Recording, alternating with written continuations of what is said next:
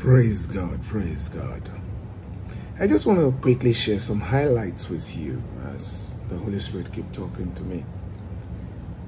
One thing I need you to understand by the grace of God, that in this journey of Christianity, as we follow Christ, there are a lot of things that are involved. One of it is fulfilling destiny. And I want to advise, do not confuse the fulfillment of promises with the fulfillment of destiny. They are different.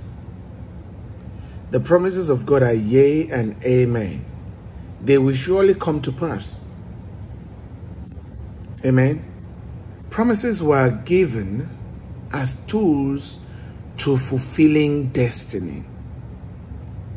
Promises were given to Abraham, for example, but destiny was fulfilled in Abraham.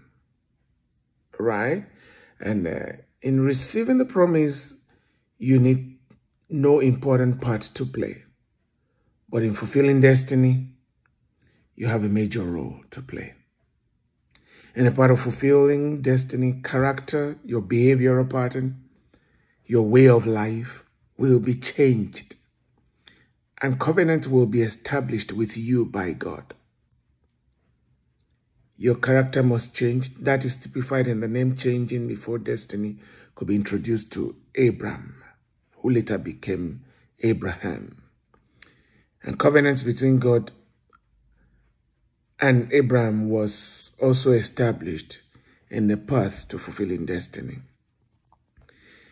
Now, fulfilling destiny is not about looking for a job that will pay your bills or that will feed you.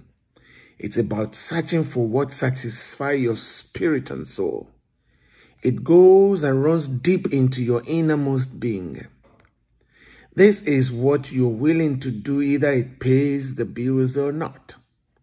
It won't be about expanding your wardrobe. It will be about expanding your life for fulfillment. When you don't have such deep passion to fulfill, you have not found your destiny. You have not found purpose. You haven't found what you are actually born to do. And finally, know this, that time is the key that plays another major role in the path of fulfilling destiny. Do not waste your time in life pursuing what does not have eternal value. Pursue God and His purpose.